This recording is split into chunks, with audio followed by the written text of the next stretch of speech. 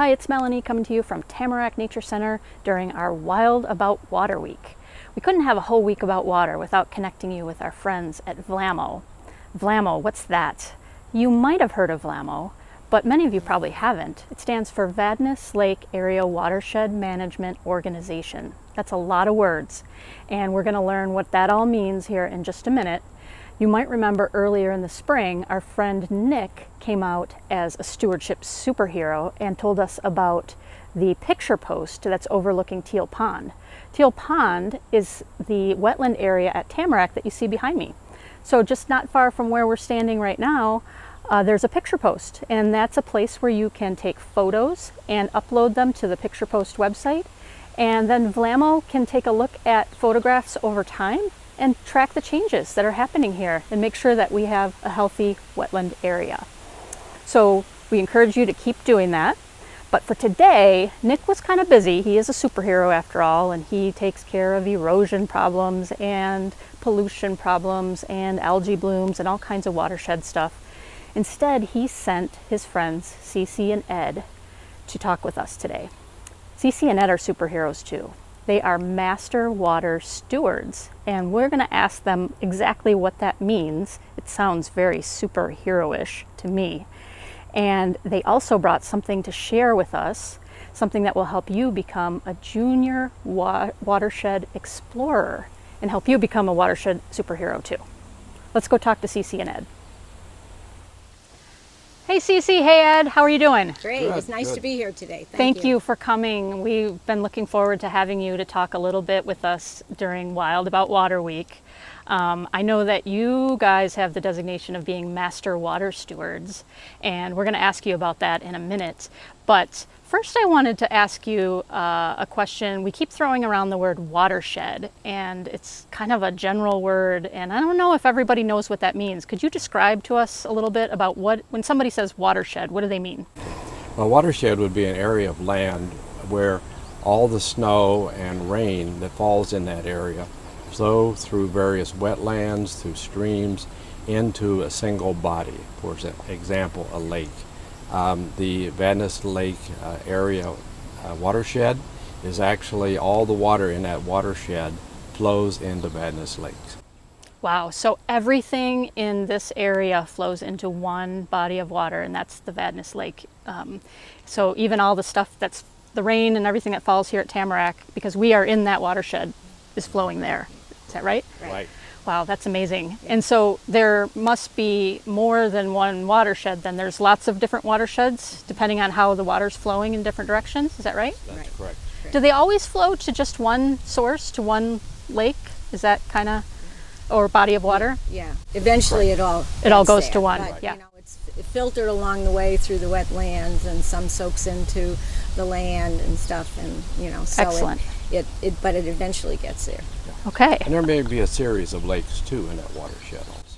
Okay, so it might go through a variety of wetlands and lakes and areas before it gets to its final destination. Right. So, okay. And so that everybody out there in our video land knows, does everybody live in a watershed, in a specific watershed?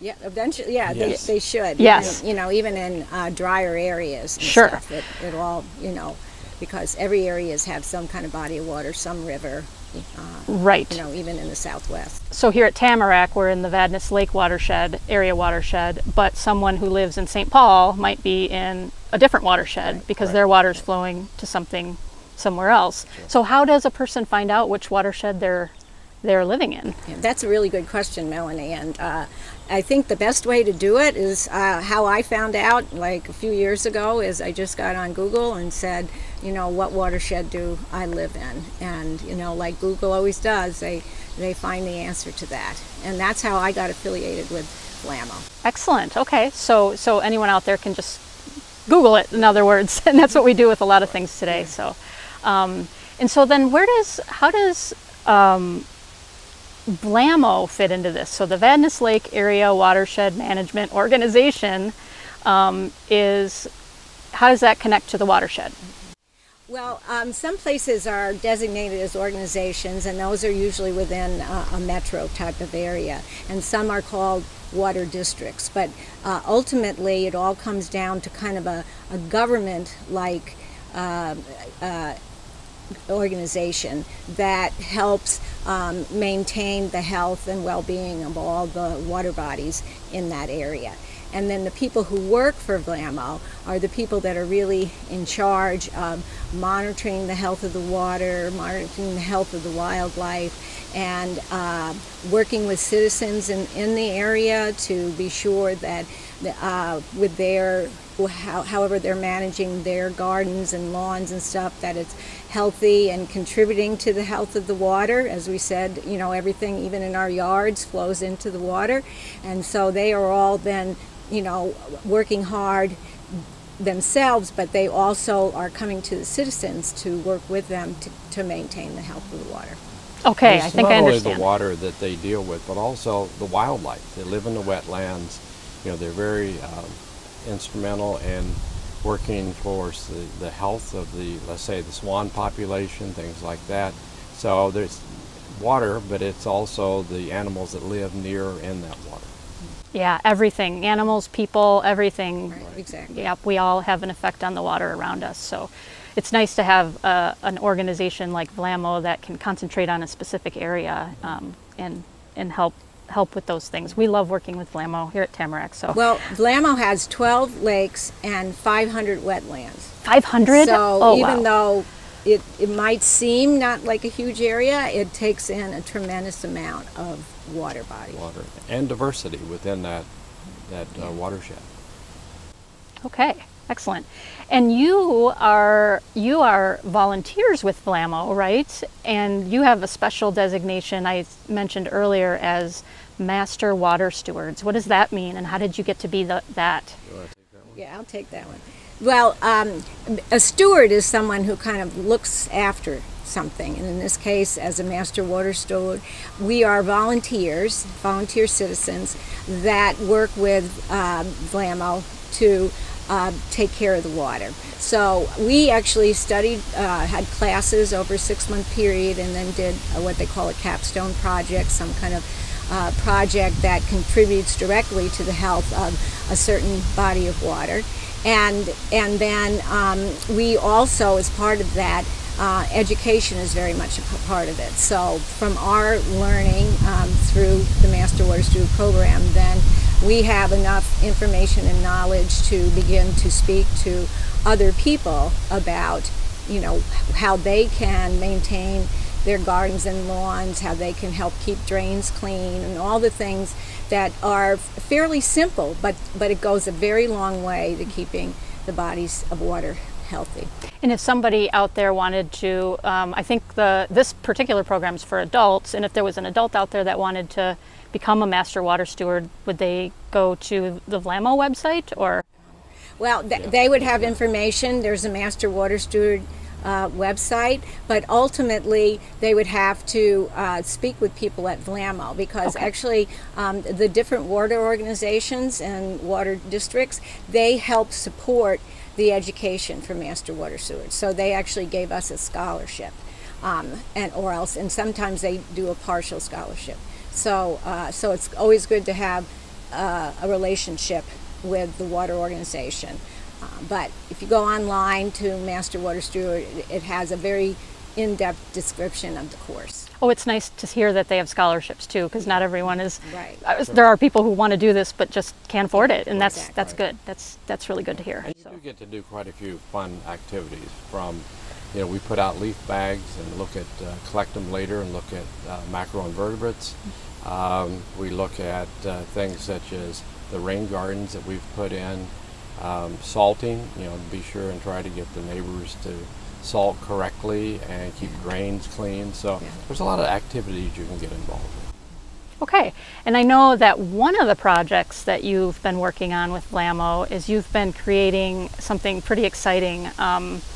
It's called the Junior Watershed Explorer booklet, right? Right. Can you just tell us a little bit about that, and what is it and what's in it? Well, thanks, Melanie. It's really exciting to get to talk about it. This idea came to us like in the springtime, especially because at this time with people looking for things to do with their children and stuff, because it's more isolating and school was taking place in a different way. And so we thought, gee, wouldn't it be great for young people to learn about the watershed through activities and exploration and things, and it'd be a fun thing to do with an adult and do together. It's fashioned after, if people are familiar with like a junior ranger program in a state park or a national park. Actually, we've done those programs with our grandchildren. We actually did one as adults. We are the oldest junior rangers in Yellowstone. I love it. But what's wonderful about it is no matter how old you are, you learn something. And you get to really know where you live or where you're visiting in a much more, in a deeper way. And so I thought, I love water, and I'm so excited about other people learning about water. I thought, wouldn't it be wonderful for kids to learn about water and how to keep it clean, and a lot of the simple things that can be done that can make such a big difference. So we're hoping that they'll get as excited about water as we are. Can you tell us a little bit about maybe some of the things that are going to be in this booklet? Yeah. Before I talk about the booklet, I just want to say that we got many of the ideas and a lot of the words that we use and everything from Maya Swope, who is part of the Riley Purgatory Water District, and they have done a similar booklet, and she was very kind to share her expertise and information. So we took a lot of it, adapted it to the VLAWMO information, and then kind of put a little bit of our own spin on it. But she was very instrumental in helping us not start, at ground zero. It's always nice to have friends, and everything. In our world, everything comes out better when you collaborate. Anyway, so would you like to give us some examples of what kids and families might find in the booklet when it becomes available? Sure. Well, it's really tailored for a variety of ages, but the first and probably the target group would be somewhere in the early grade school, 4, 6, 8 years of age. They can always get an adult to help them with certain aspects of this. So, and there will be some things that the young children cannot do by themselves, and that's okay. We're just saying do what you can do. But it'll have things such as fish. We have a coloring area for local fish, and so they can color and learn a little bit about 3 of the main fish in the watershed here.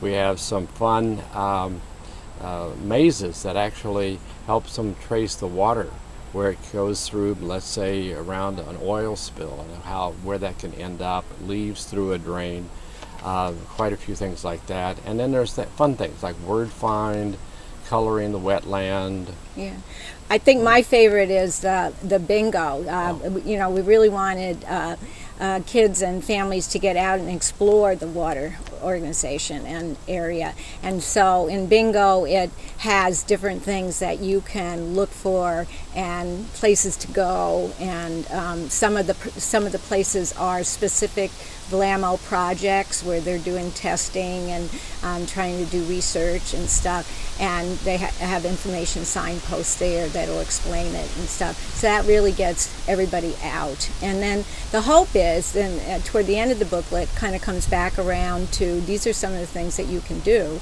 and think about what you want to do, and pick some things that you want to continue doing. So the hope is that they'll have fun, they'll learn, and then they'll also feel more like a steward in caring for the water. And throughout the book, there's superheroes that kind of guide you through it.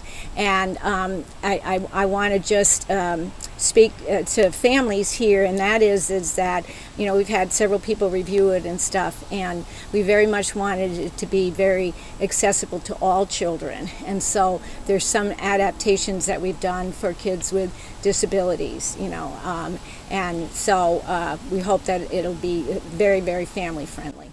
Excellent. It sounds wonderful, and I know that it's It's still in the works and it's not quite ready yet. You guys have a draft form of it ready.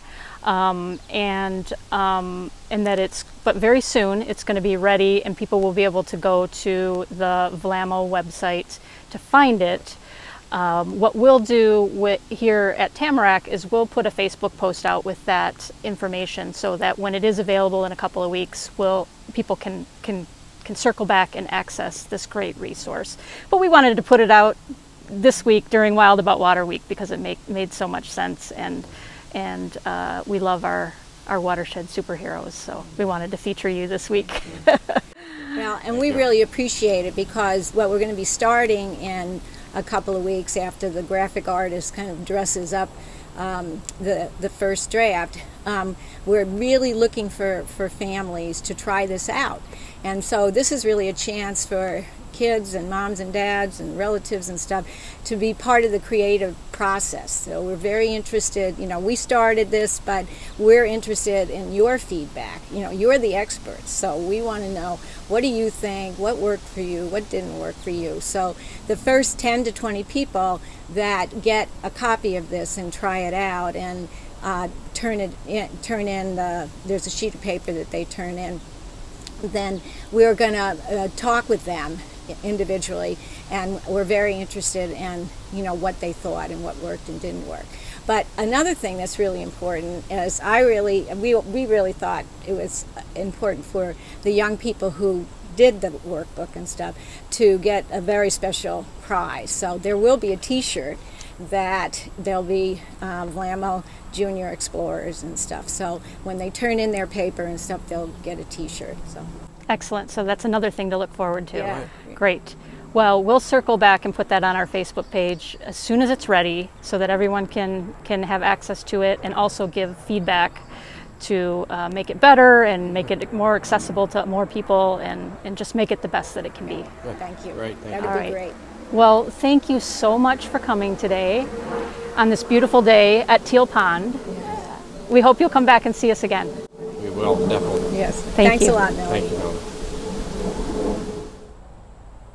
In case you were wondering what this funny stick is that Ceci and Ed were holding during their interview, it was their microphone. Sometimes we have to get creative out here in nature, and a stick was the best way to help them share a microphone, and it worked.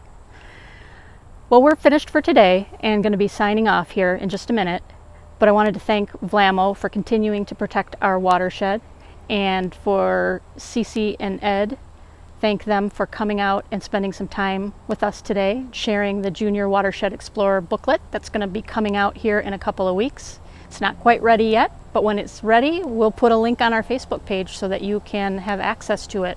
Sounds like if you download that and do some activities and give them some feedback through a survey, you'll be getting a t-shirt.